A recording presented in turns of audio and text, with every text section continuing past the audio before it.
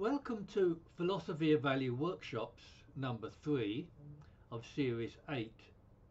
The question for today is the Enigma of Physicalism. Has Daniel Dennett lost his mind? Reading from one of my books, The Pursuit of Value, Chapter 6, Section 1. Last week we discussed physicalism as a response to a dualist conception of mind or consciousness. We considered the inadequacy of Cartesian dualism as well as some anti-physicalist arguments. And we saw that Cartesian dualism and physicalism aren't the only two available theories. There is also moderate dualism as well as a lot of other possibilities. Theory of mind has implications for many issues like free will, mind-body relations, and the nature of value. Yet in my inquiry, consciousness is a general concept and an insight which precedes the idea of value. That is, value as a principle of life in the form of an affirmation or will to value. Today we will examine the controversial views of Daniel Dennett on consciousness.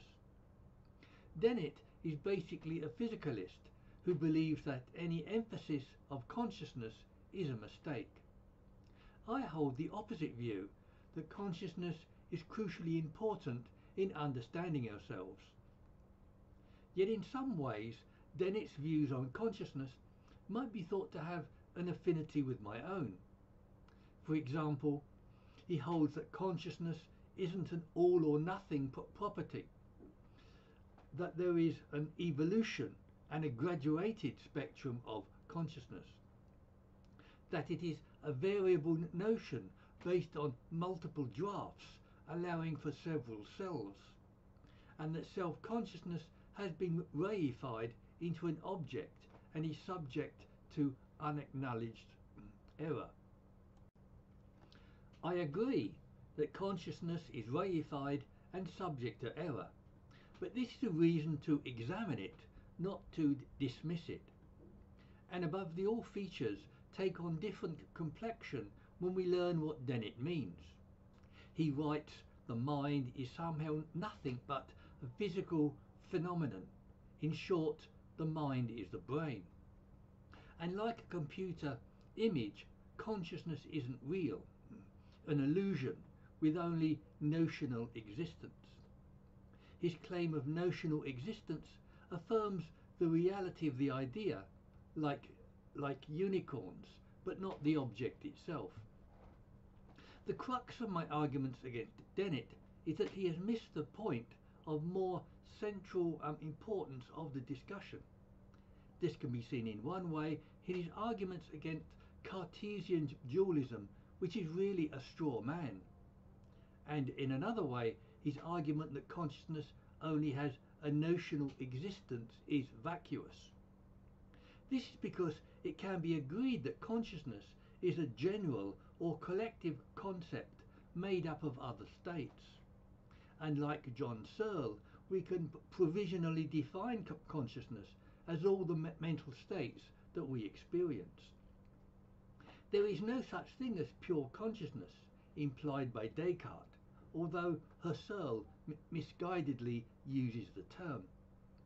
This criticism of pure consciousness is also made by Heidegger and Derrida, and I argue this point elsewhere with the structure of the divisibility of consciousness.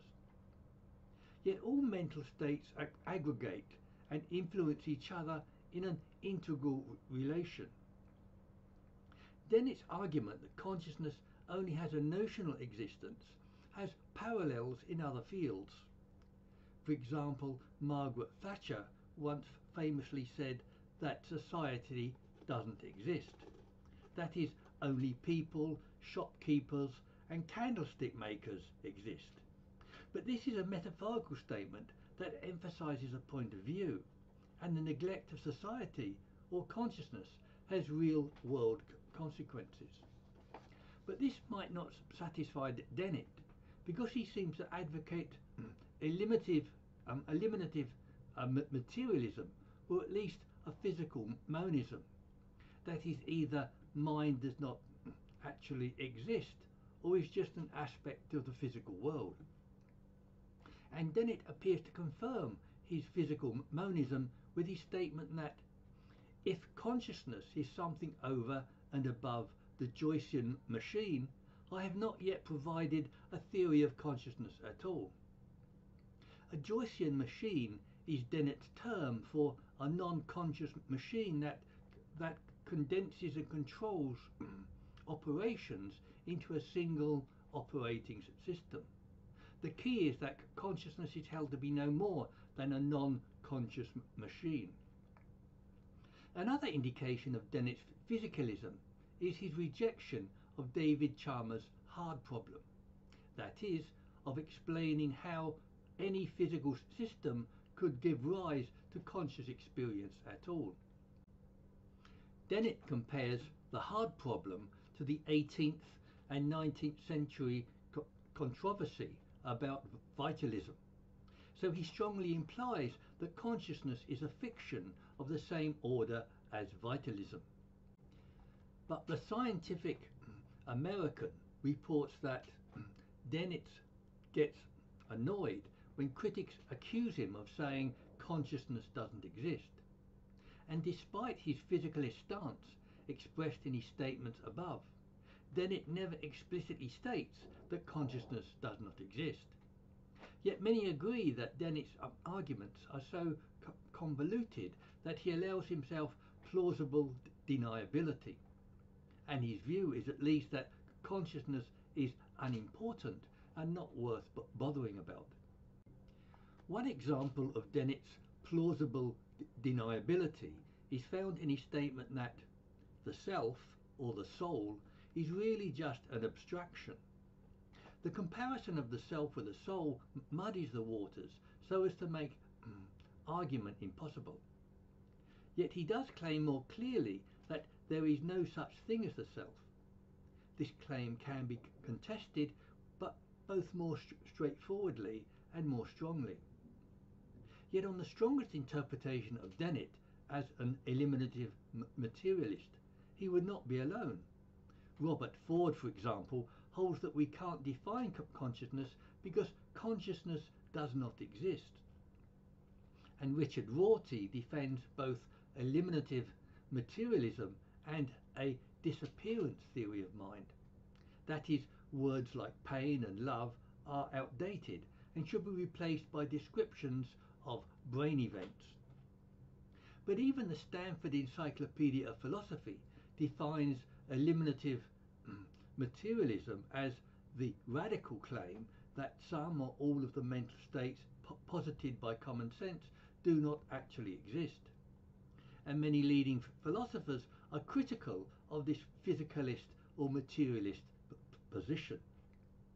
Anthony Grayling, for example, states that the fact of consciousness is indisputable, its importance is supreme.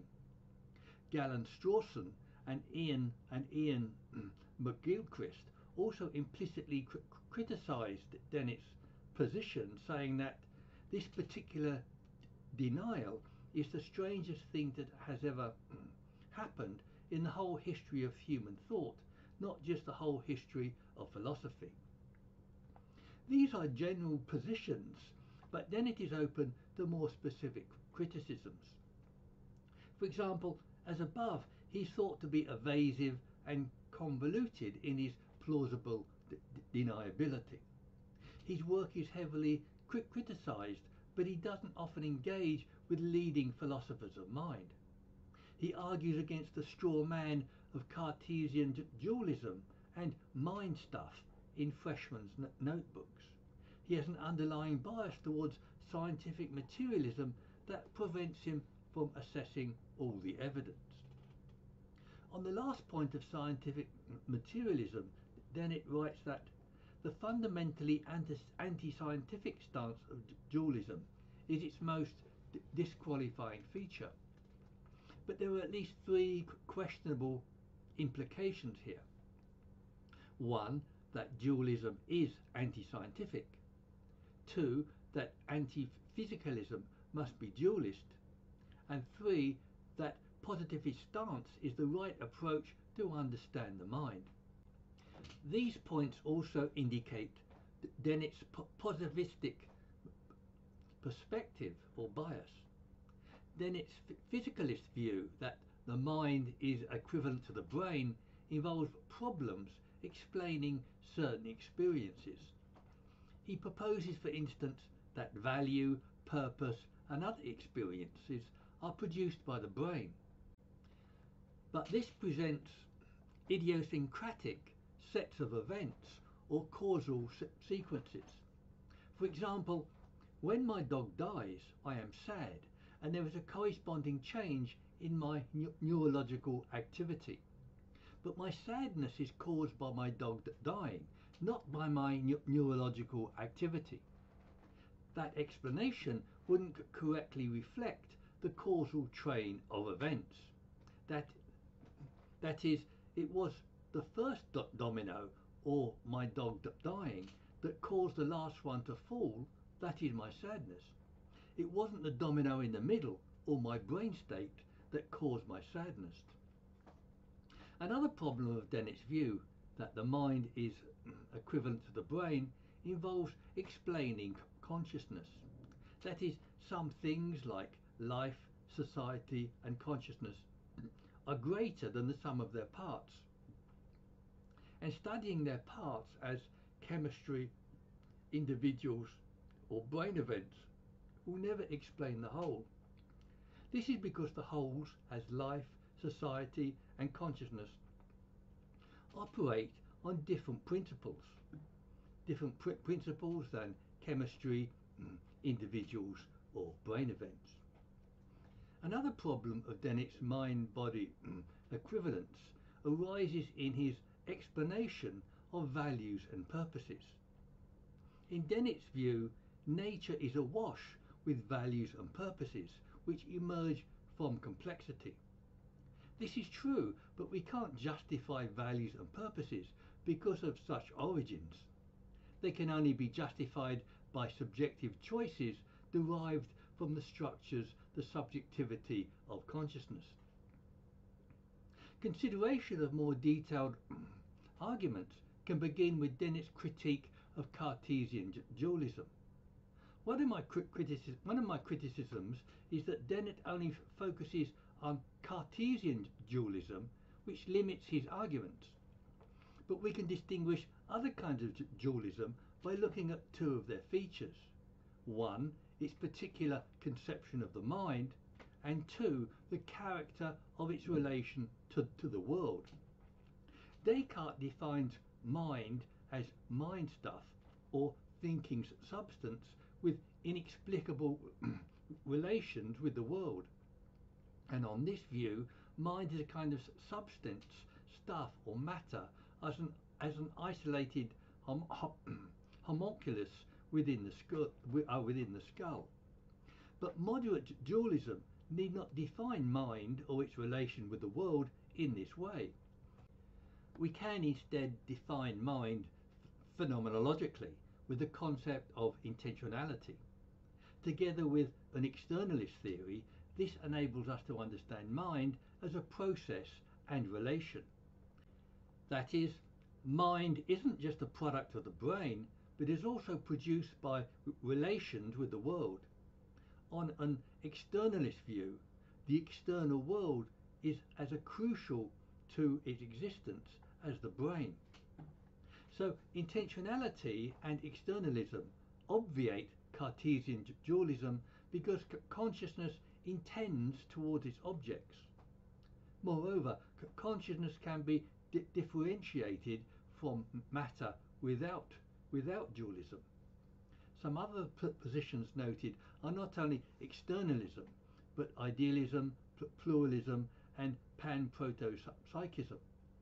My criticism is that arguing largely against Cartesian dualism neglects these other options. Yet one of Dennett's main arguments against Cartesian dualism is that of the Cartesian theatre. in a Cartesian theatre, images are supposedly projected onto some sort of screen within the mind. In this, there is thought to be a middleman or a homunculus viewed or acting on events. Then it argues these ideas are false, and hence dualism is false. I agree with Dennett. I agree with his rejection of 1. Cartesian dualism, 2. a Cartesian theatre, and 3. a homunculus, but disagree with his conclusions because consciousness need not appeal to these things. For instance, affect states of consciousness like pleasure or pain aren't cognitive and need no theatre. And cognitive states can be explained with externalist perceptions and internal abstractions.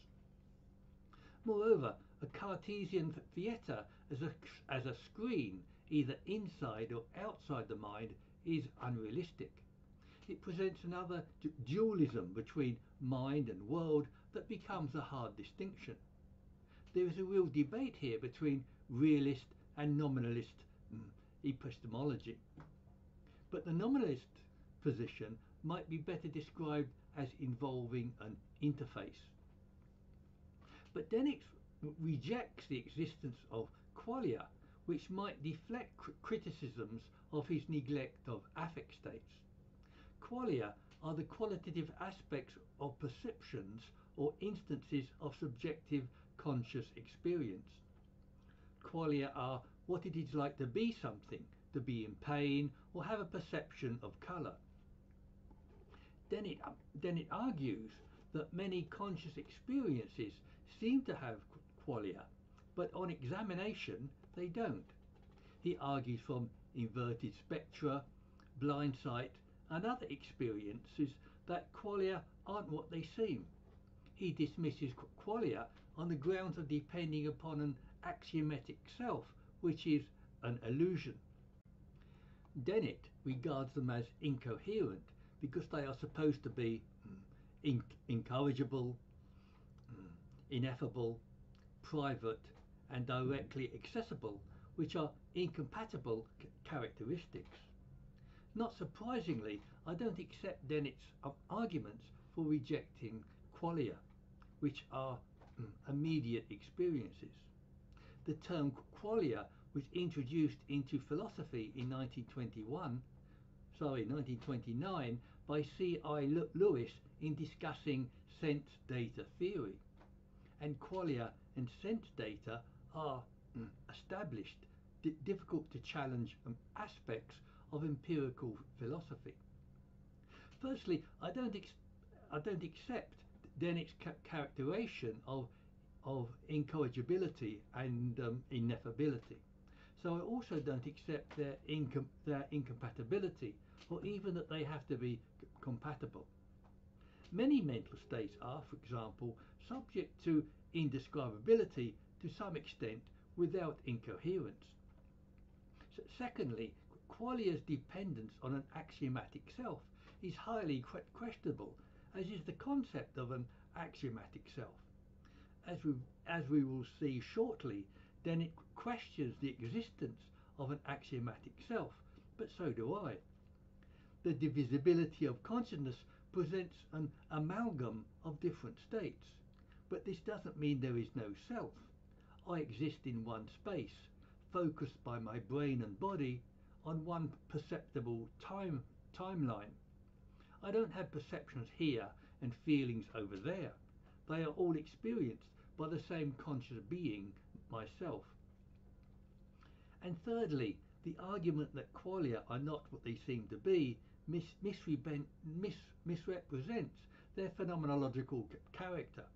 That is, we can argue that some aspects of mental states can only be what they seem to be. That is, much phenomenology is concerned with what appears or seems to be, but without having underlying substrata. For example, affect states are constituted by their experience of what they seem to be, whereas cognitive states are constituted by their intentional objects. Dennett's section on A Visit to the Phenomenological Garden is all about this kind of supposed error. He argues that mental contents aren't what they seem to be, and he depreciates the experience of seeming. This follows from his and our critique of the Cartesian belief in the transparency of mental content. But it is agreed that we could be mistaken about the character of our own mental contents. But there are different types of mental content: cognitive, non-cognitive, unconscious and preconscious. And as noted, some mental states like affect and qualia are constituted by their experience. So Dennett's dismissal of consciousness based on an opposition to these experiences appears invalid. Moreover, phenomenology is a school of philosophy founded on descriptions of appearances. Dennett's position is confronted by the problem then of having to dismiss phenomenology. That is, phenomenology is a study of mind in terms of what appears or seems to exist. Dennett also criticizes the idea of consciousness with the notions of memes and multiple draft theory. A meme is broadly culturally transmitted idea passed on by imitation or social learning. Dennett describes memes as having both a genetic aspect and an aspect communicated by human minds. Dennett explains that memes are complex and powerful ways of transmitting ideas. And his point is that consciousness is itself a huge complex of memes. The mind isn't well suited to understanding and transmitting ideas about consciousness, and that consciousness itself is just a meme with only a notional existence. But against Dennett, because consciousness transmits memes doesn't mean that it is only a meme. Memes are an aspect of cognitive frameworks that are frequently presented as essential to consciousness. But then it takes memes, or seemingly cognition, as consciousness only having notional existence. Dennett's multiple draft theory is that there's not one unified stream of consciousness, but numerous versions. In his view, this would argue against a unified and coherent conception of consciousness. But multiple draft theory implies a cognitivist idea of consciousness that we need not accept. And I have just broadened what the idea of an axiomatic or multiple self might mean. That is, it's eminently possible to argue, as I do, for a divided and fragmented conception of consciousness. That is, consciousness is divided into individuals, into split brains, by schizophrenia, and by epistemic contrast. So even the radical divisibility of consciousness need not negate its substantive existence. Yet unlike Descartes, Dennett recognizes that animals are both conscious and have significant experiences. But against Dennett, animal and infant consciousness can't be explained by memes and multiple draft theory. When the critic Daniel Hutto poses this problem, Dennett is evasive about answering it, and he responds that folksy intuitions about animal and infant consciousnesses aren't sacrosanct. But this answer is hardly adequate to an apparent contradiction in Dennett's thinking. And when Roger Fellows and Anthony O'Hare repeat the same problem, Dennett replies that, I agree, they seem to be conscious, but are they? This question has no clear pre-theoretical meaning. Dennett appears to be rejecting the pre-theoretical experience of consciousness that is the premise of this inquiry. He also does this by eliminating what he calls the magical Cartesian transactions between brain and mind. Yet the magical is also a mantra for Dennett's attempt to eliminate intuitive understanding.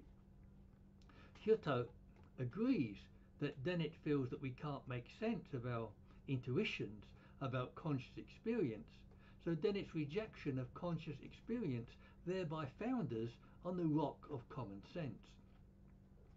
We are left with numerous problems of Dennett's explanation of consciousness. The first problem is a convoluted and verbose style which allows him plausible deniability. For example, he states that the mind is somehow nothing but a physical phenomenon.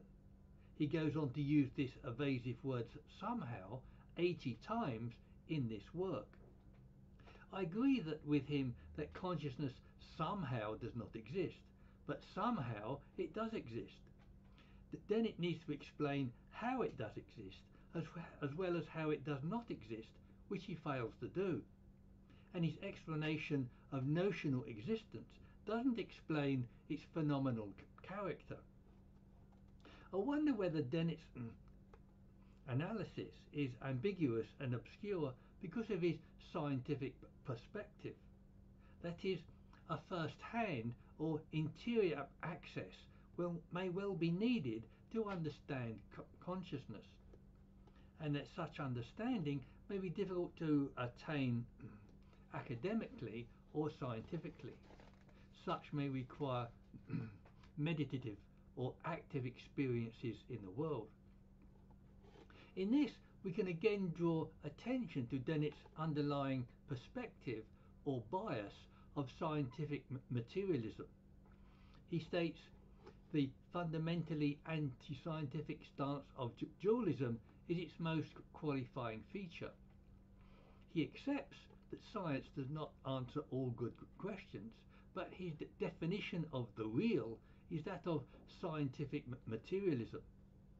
For Dennett, consciousness is no more real than the screen on your laptop or your phone. But this seems to be an extremely idiosyncratic view of what real means. Consciousness, undeniably, has a much deeper content than the screen on your laptop or your phone. I'm also disappointed by Dennett's account of how the mind misunderstands itself. I'm very interested in developing my own theory of consciousness. This could involve a dearth of appropriate language and concepts to describe mind, as well as the fact that the machinery of mind would obscure consciousness's view of the world. Dennett nevertheless provides us with a compendium of information about the evolution and working of the brain. He also explains how we can be deceived about our own perception of consciousness. He cites illusions like perceptual filling in and the belief that consciousness has to accompany behavior. These arguments will undercut inferences about the mind made by traditional dualists, but they don't seem to result in a physicalist theory of mind or in a complete undermining of phenomenal experience. Dennett also rightly tells us that the brain doesn't have to understand how the brain works, and he says that consciousness is the brain's user illusion of itself. But MEMS, multiple drafts, qualia, and mistaken experiences don't seem to explain this illusion. There is a very real problem of the self-obfuscation of mind, consciousness, and self-consciousness. But I would rather explain this problem in terms of consciousness itself. That is, in terms of graduation, regression, immersion, and the singular reference available to consciousness. I will be discussing these features in forthcoming workshops. And lastly, Dennett focuses his criticisms on not just dualism, but Cartesian dualism with its redundant problems. That is, our choice isn't between physicalism and Cartesian dualism with its Cartesian theatre, but between physicalism and other theories of mind, as well as other kinds of dualism. That is, other theories of dualism and anti-physicalism like pluralism and externalism. We will have a look at some of these theories next week. Yet today I've had to justify why we should examine Dennett's views. That's because I find that Dennett not only fails to explain consciousness, but is also misleading. And given that his views seem to be lacking in perception and insight on certain points, I wonder about his reasons for writing. Does he just want to be provocative? Is he just writing for the general public, or does he just want to sell books? Yet one of my reasons for discussing Dennett is to show a widespread neglect of consciousness, as well as to highlight mistakes that we shouldn't make. So let me have your comments or criticisms at the meeting or on websites like Zoom or meetup.com.